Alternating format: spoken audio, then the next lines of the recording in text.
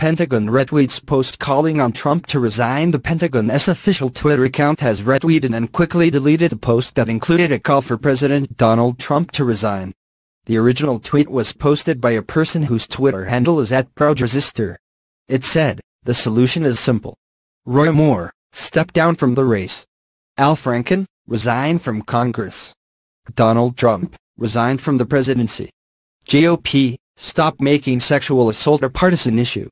It's a crime, as is your hypocrisy." The official Defense Department account has more than 5.2 million followers. Pentagon spokesman Colonel Rob Manning said in a statement that an authorized operator of the Defense Department's official Twitter site erroneously retweeted content that would not be endorsed by the Department of Defense. The operator caught this error and immediately deleted it.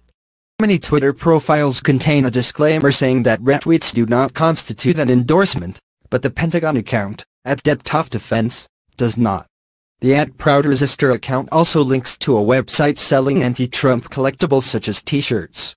Donald Trump, who has reshaped the way a president uses social media in the modern era, has made some